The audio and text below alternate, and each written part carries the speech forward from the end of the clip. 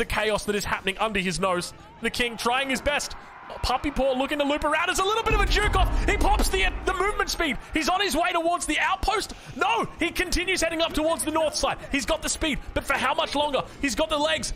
Go, King, go. Run, King. The king returns back. He says, actually, it was a psych out. He tries to make his way back towards the town center. He looks like he's probably going to be able to survive for a little bit longer, but the palace guards, together with the fire lancers, will be able to take out this king's palace. There's not a lot of health on it. 5,000 health. But now the Sipahi are going to be joining the battle. They've realized. Sacred sites getting taken slowly. And the palace guards doing a really good job of just holding back all of the Sipahi. You can see that...